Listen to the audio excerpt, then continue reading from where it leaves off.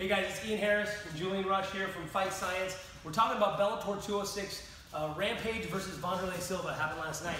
And it was the fourth time they fought. They each got two. Rampage finished Wanderlei with a vicious right hand. And what he did is he set it up. Okay, because Wanderlei's known for these big, wild, crazy swings, and he'll take one on the chin and give one on the chin, right? So what Rampage did is Rampage had him up against the cage where he couldn't move, and he was trying to get him to throw throw those big looping punches. So he threw his nice stiff jab, threw his jab a couple times, waiting for Wanderlei to counter.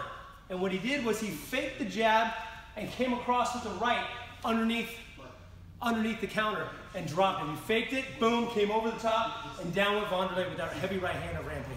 It was a really nice setup, and it was a perfect way to end their fourth fight. Now 2-2. Will there be a fifth? I don't know. Yeah, exactly.